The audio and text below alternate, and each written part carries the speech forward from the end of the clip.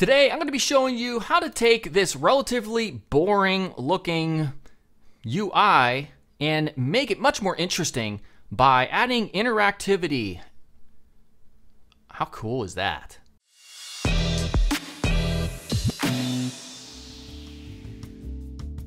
What's up, everybody? Gary Simon here. So today is just kind of a relatively quick lesson on a specific use case where the general idea is when it comes to your user interfaces, don't be shy about adding interaction. Of course, you don't want to add too much because there is such thing as too much. There's a nice fine balance. There's different ways I'm going to show you technically in order to introduce movement and interaction to your user interfaces. All right, so as always, make sure to subscribe and let's get started. Now wait 1 second, you're about to watch me do some cool front-end development stuff with JavaScript and CSS, but if you're rather new to this stuff, you should definitely take the front-end development career path at scrimba.com. They've recently launched their front-end development career path, which is a collection of courses that cover HTML, CSS, JavaScript, React, and much, much more, as you see. It's over 75 hours of awesome content. There are hundreds of interactive coding challenges, and it's all geared towards helping you go from beginner to someone that's hireable as a front-end developer. So check out the first link in the description below to get 50% off. Alrighty, let's go ahead and get started with the markup here. So nothing special is happening here. Actually, yeah, there is. We're gonna delete all that. That was this pre-project stuff. We have images, 1, 2, 3, 4, 5. These are just from unsplash.com. And empty script area, we got our main CSS file. We're using Sass. We're using the live, watch. Oh, we haven't done that. You have to click watch Sass. That's a plugin. Just go here and do that. Type in live Sass compiler and also live server reload, which we're going to use now by right clicking, open with live server.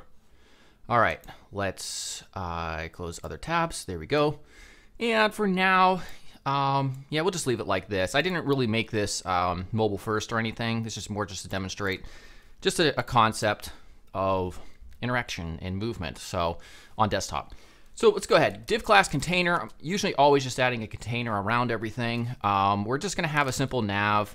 Like I said, this isn't really like a full polished user interface. This is just kind of like a part of a landing page, for instance. So we're going to have just some random list items, and really I'm just gonna paste these in because they're all different. I didn't feel like just putting lorem ipsum 5 times. And then after that, we're gonna have a section after the nav, and inside of here we're just gonna have a bunch of images. All right, so these are going to be referencing all the images right here. So 1, 2, 3, 4, 5, and alt swirls. I mean, what was I thinking? I don't know. We're just gonna say these are all the same alts. Don't do that normally though. All right, script, oh no, Sass, let's get this thing looking decent because right now it looks kind of like this, garbage. All right, so let's just make it real simple and get this ready to rock. So we're gonna have body here. Inside of a body, margin 0, always setting that to 0, height 100 viewport height.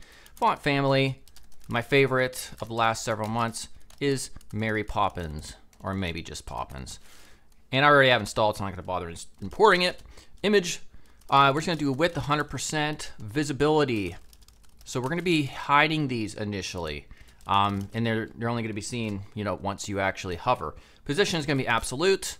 And for now, we're gonna leave it like that, although there will be a couple more properties going forward. Our container is just gonna be a flex container. This is gonna be 2 columns. And then we're gonna have a margin of 5em on the top, 0, 5em on the bottom, and on the left, 5em units. And position will be relative because we're gonna be making the images position absolute. So that's what we have so far. And then we're gonna have our section. And our section is what holds those pictures. We're just gonna make it absolute width here, position will be absolute, and right will be 10em units. So we're gonna push it over from the right by 10em units right here.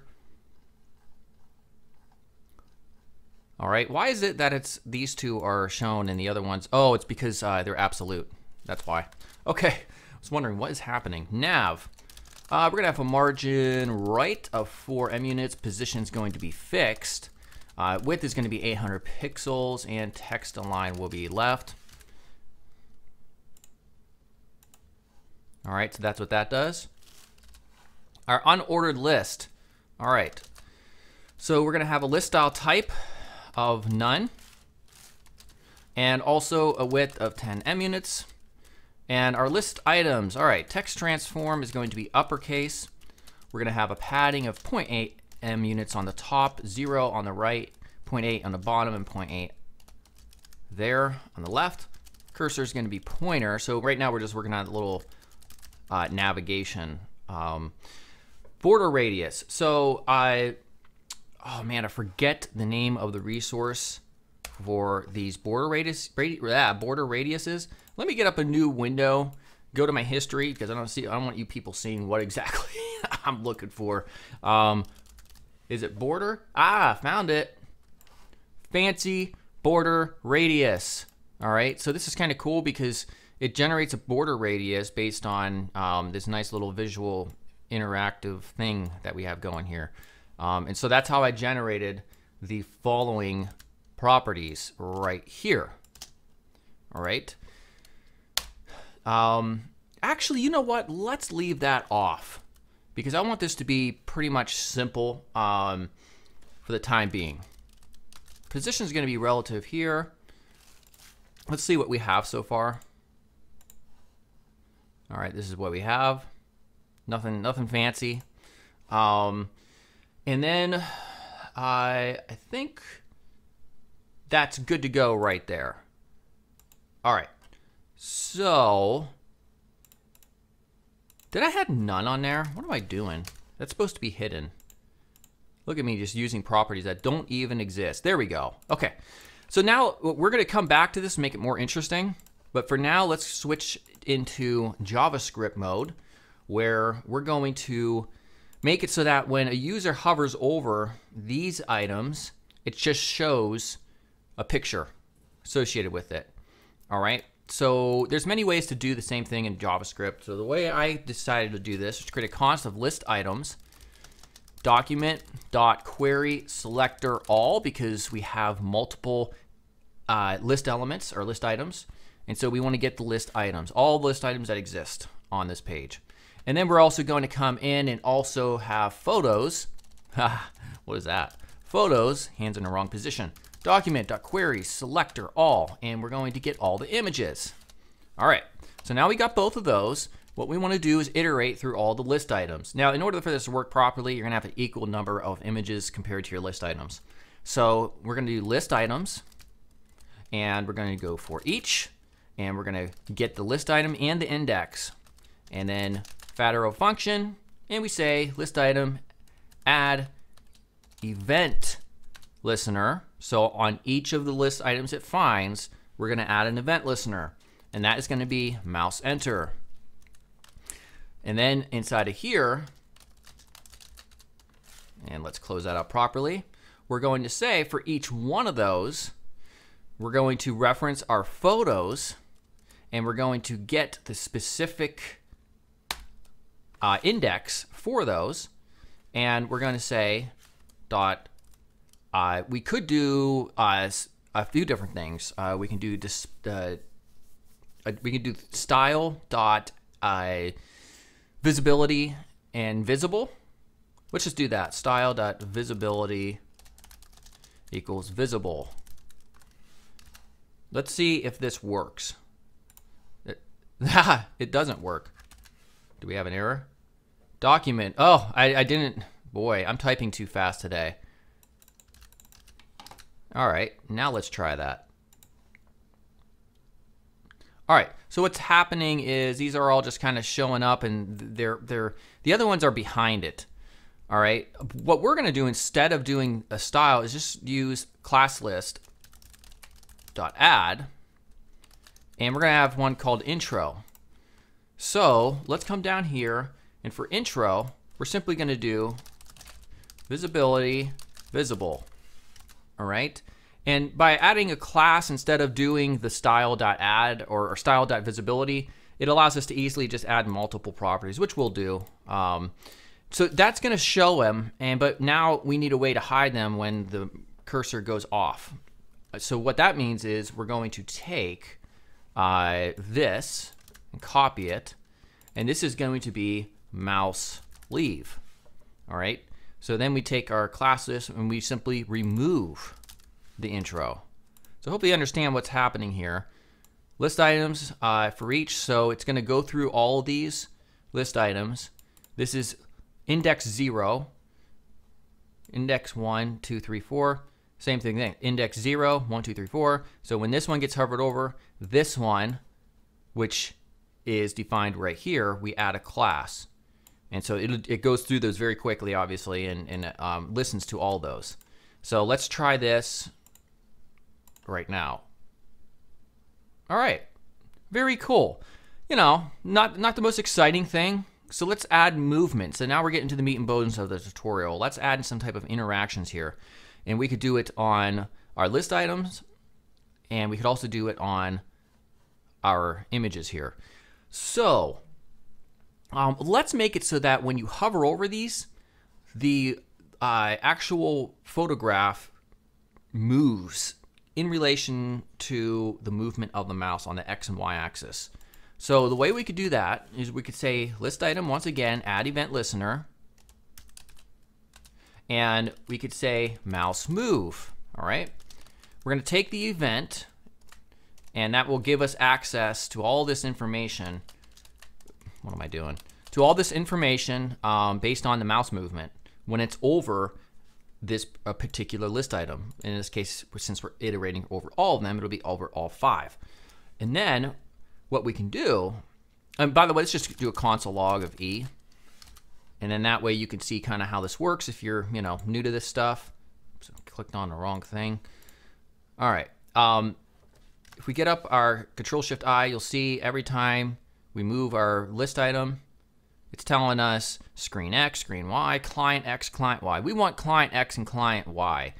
Client X is the X position when I move it left or right, and Y is client Y position. So what we can do is we could say photos.I, which gives us our specific correct image based on the list item that's over, that's being hovered over, style.left. And this is why, so this is the same thing as a CSS left property. And in order for you to use that, you have to make sure those photographs are position absolute, which they currently are in our CSS file. So style left equals e.clientX, that's the property that we saw in the browser. And then what we'll do is maybe we'll just put times 0.5, and we can adjust this value to different degrees to really affect how much movement occurs. And then we also have to add pixels at the end in order for this to work. So let's just try this first and see what happens. Look at that. Isn't that cool? All right, so let's do the Y. So client top is going to be Y. All right, so let's try this. All right, and you know what? If you don't want it to follow exactly, you can kind of give it a reverse effect. How? Put a negative here and a negative here, or minus sign. So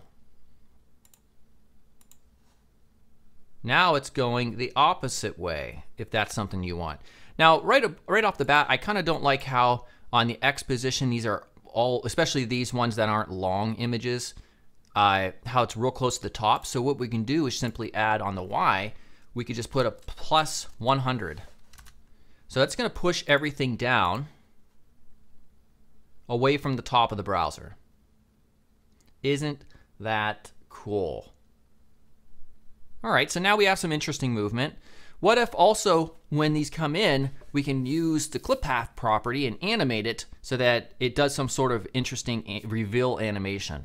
So we can do that as well. So let's go to our CSS, and this is where we're going to focus on our list items a little bit more. So our list items, what we can do is we're going to transition. Well, first let's add the, oh, wait. I'm in the wrong area. Look at me. We want to make it so right here. There we go. So there's another tool to use. Actually, let me just get up on this one. The tool is called Clippy CSS. The CSS clip path generator. So what I'm going to do is say, let's say for instance, we want the images to come around 50% like in the middle at the top, and they're going to reveal themselves kind of like this. This isn't perfect. I will show you the actual CSS property right here. So it's 0, 0, 100%, 0, 100%, 100%, and 0 and 100%. Now, actually, this is what it's going to reveal to. And this is the same as, let me show you, doing this. Just like getting everything expanded out here. As you can see right now, that's all the values I have. Now, if we want it to come in, or we want to start it here, so where you can't even see it, but we want to animate to this position, so it'll come from the center and out, then we add this property up here inside of our images. So right there, 50%, 0, 50%, 0, 50, 100%, and 50 and 100%. All right. So now they're going to be hidden by default. They're not going to be hidden, if I'm correct. There's no animation taking place. So what we need to do is transition the clip path property, let's say like 0.3 seconds. Now we should have an interesting sort of, I need to get my my things in order. An interesting sort of animation. Isn't that cool?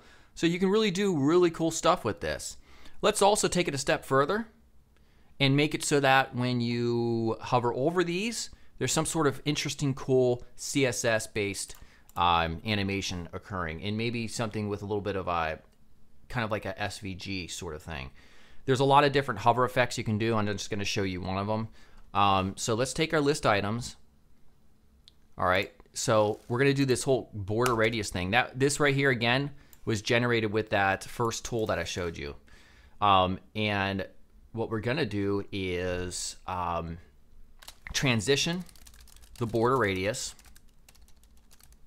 property 1 second, and we're going to use and before, and we're going to say position absolute, content nothing here, width is going to be 0, border bottom is going to be 2 pixels solid black, and this is also a kind of like a second element that we're going to add in, kind of like a strike through that's going to animate. Top is going to be 1.45 M units, and transition is going to be the width of 1 second. All right, let's see what happens here so far, if anything. No, nothing is happening yet. Yeah, I know why. We'll get this worked out in a second. Now we're going to do, this is only going to work on the hover because we only want and before to work on the hover. So we're going to do hover. So when the list items is hovered over, we're going to say a border pixel of 1 pixel solid gray. And we're going to animate from this right there to this property. Now all I did, just to show you, to get to these two different properties, is I went and used this. You know, I started here, I copied it, and then I moved this over here, and this over here, and maybe this over here, and you know, something like that.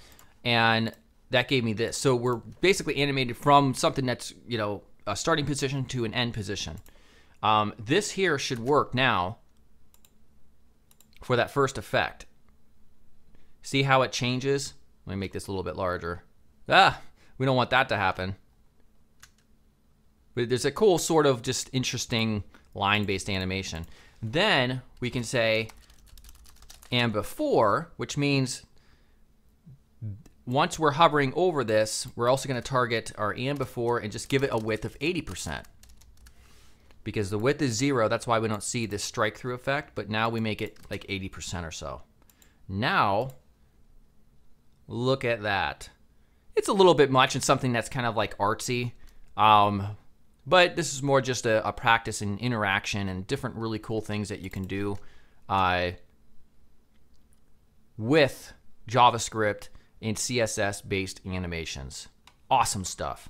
Alrighty, hopefully you enjoyed that. You learned some new things. Now, one thing that's very exciting to me is I'm going to be really focusing heavily on this type of stuff when it comes to intermediate to advanced UI design and interactions. And so with that said, I'm going to be going like a deep dive into Three.js very shortly. I'm learning a lot myself, so I'm not quite ready, but I look forward in the future on this channel to a lot of Three.js and GSAP content. All right, I'll see everybody very soon. Goodbye.